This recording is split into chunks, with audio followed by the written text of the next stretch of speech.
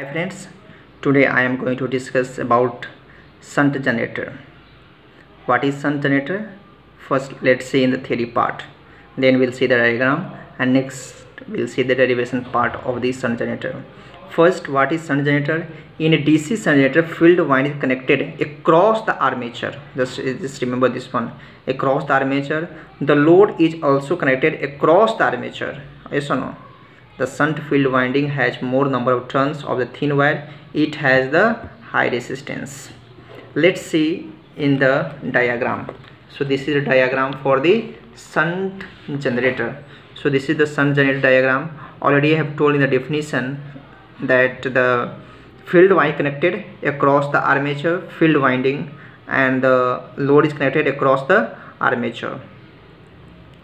So here this is the IS is equal to the shunt current, this is the load current, this is the armature current, this is the armature resistance, this is the generated EMF, this is the shunt resistance. So therefore a small amount of current flows through the field winding and the large amount of current flows through the armature.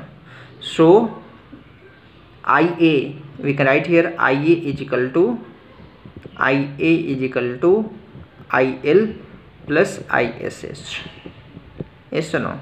Now we have to find the terminal voltage. V is equal to how much generated EMF? EG. You can see here terminal voltage V is equal to EG minus of IA RA. Yes or no?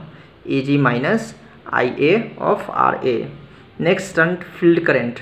We know from the Ohm's law that V is equal to IR. Yes or no? So IR means R is equal to V by R. So here we have to find the shunt current. This current we have to find out here. So ISH is equal to V by RSH. Next, armature current, already I have told you IA is equal to IL plus ISH. Next, power developed to the armature PA is equal to EG IA, or power developed to the load is equal to PL is equal to V of IL. So this is about the shunt generator. Thank you.